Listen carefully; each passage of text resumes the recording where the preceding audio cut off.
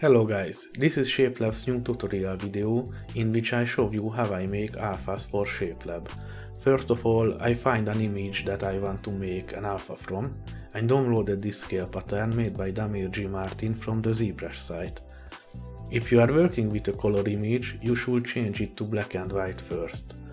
I don't have to do this because it was already there by default.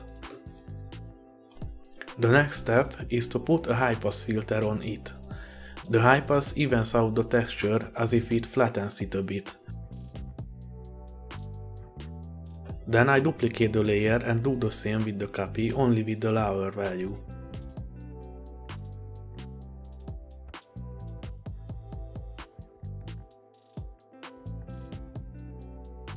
Then I duplicate the first layer again and set the high pass value even lower.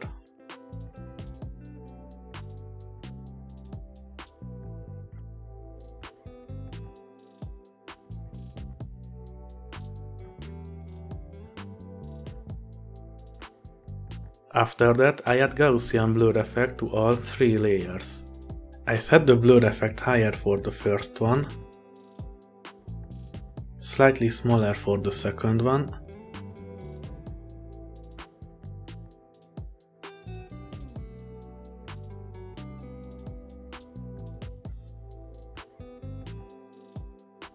and hardly use it for the third one.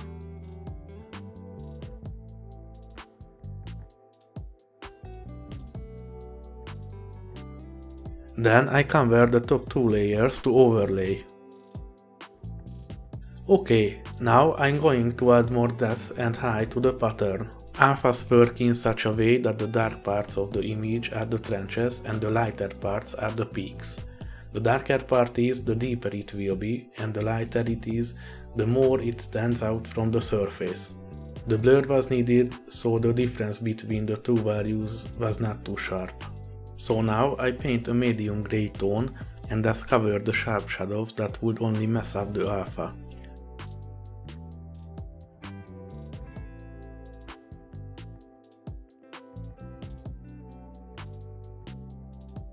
Then I paint the light part and blur it.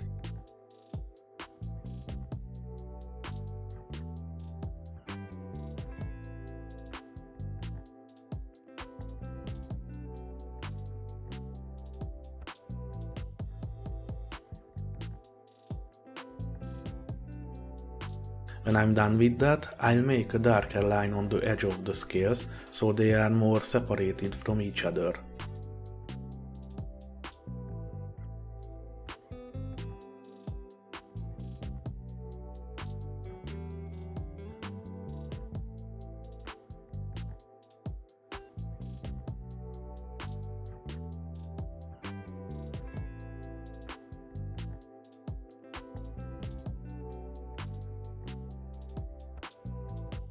I paint the prominent part that is halfway between the scales.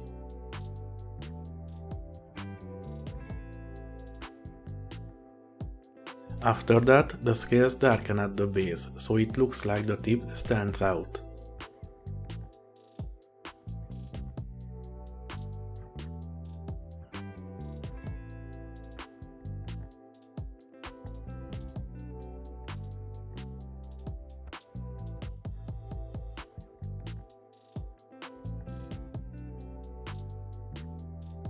I make the darker part around the scale stronger.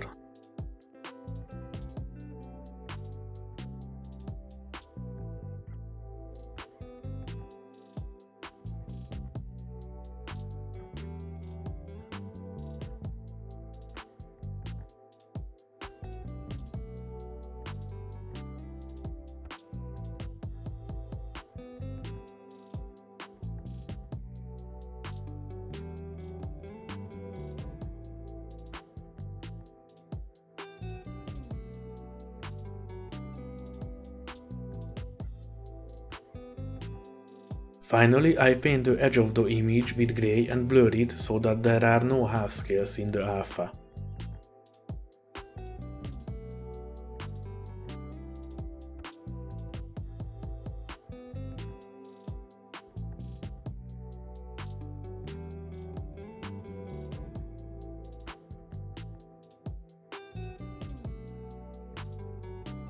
Now I export it as a PNG file.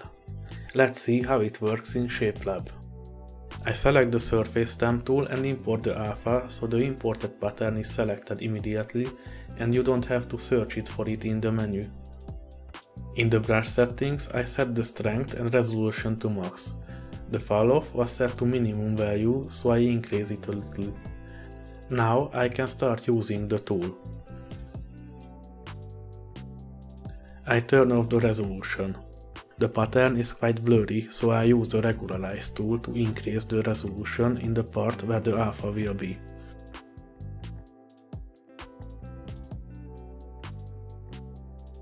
And thus I get a much sharper pattern.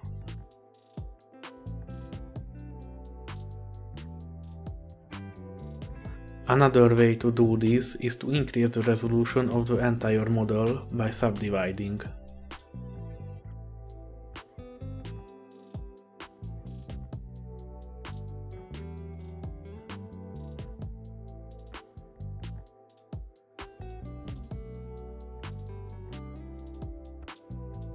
Now I show you what the alpha will look like if I don't modify the image in Photoshop. You can see that it's quite messy and doesn't look like scales.